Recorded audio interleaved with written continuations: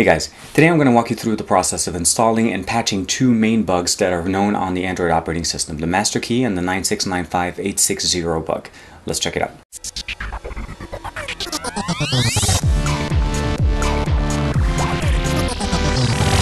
Will Verduzco gives us an article on the XDA portal referencing a process that patches two main vulnerabilities that are currently known for the Android operating system.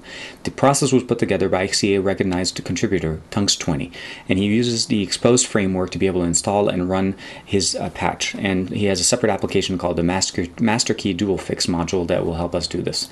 If we open up the thread, he gives us a little bit of an explanation as far as what the master key bug is, where some of the fixes have already been incorporated, as well as the 9695860 bug that's already been fixed by Google and using the commit reference in here.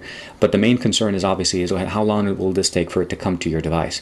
So the other thing he also explains to us obviously is the process is very simple. You need to have the Xposed framework installed on your device. He gives us a link on where to download that and install it. He also gives us a link to go into the Google Play Store to download his application. The master key dual fix application is listed by the developer Tungstwenty, listed on the 23rd of July. First thing we need to do before we're able to install the fix on your device is to have the Xposed framework installed. If you've already seen the video that Kevin put out last week regarding using the security or spoofing some things on your device, he installed the Xposed framework on his device first. So download that from the thread, and I'll provide the information in the description, and have the installer installed. Once you have it, the application installed, install it, reboot the device, and then once you have that rebooted, make sure you can double check. You'll see which one is active, which one is included, and you can install the APK that you download from the XDA thread.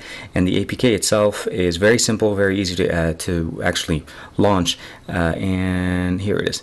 Once you install it, it's going to give you the instructions telling you that you need to go into the Xposed framework, activate it, and reboot the device. I've already installed this, but the main thing you want to do is when you come back, you'll be able to see that it's running.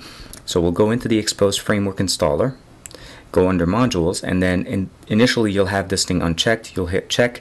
I've already had obviously greenified the application installing, and I have app settings, so that's why I have multiple modules running. Once you have those installed, you're able to go back in, find the actual application, go in, and restart the device after you check it. Once you restart the device, you'll get the option here that says the patch is active. You should be protected from the 2x vulnerabilities or the 2 exploits, and therefore your device is already set, and these two should not be any more options available. And then what happens is, because of the framework's installation, every time I restart my device, this gets reactivated. So it's always protected till Samsung, or depending on who your carrier is, provides the update to directly to incorporate this update. At least CyanogenMod definitely has this already built in, so you don't have to worry about it. But if you're running TouchWiz such as myself, God knows when the update is going to come to our devices. This is the best way to do this. So there is a main benefit for rooting your device outside of just rooting it to be able to access it and either remove bloatware. It's also to help you protect your device, and developers providing us with a lot of good options, and I hope you guys like this.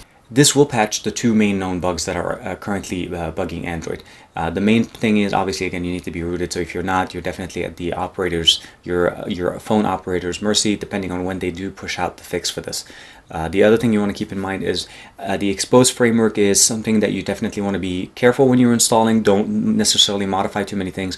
It gives you the ability to change things in your system without having to go in and manually modify smaller files and to be able to do certain things. So it makes it simple and easy for you to install mods on your device and change things such as DPI settings, on-screen time, full screen, different options. There are different things you can do with the Xposed framework, and if you guys are interested in that, please let me know. I can definitely do an app review for you guys for the Xposed framework. It's not an app, but it's more, as again, it's a framework. Other than that, let me know in the comments down below if you have any questions or any comments. Hopefully this is an easy, quick step process for you. And like and subscribe. And as usual, if you're going to the XDA DEF CON, please check the description and the information in the description below. And please like and subscribe on my channel, and I will see you guys next week.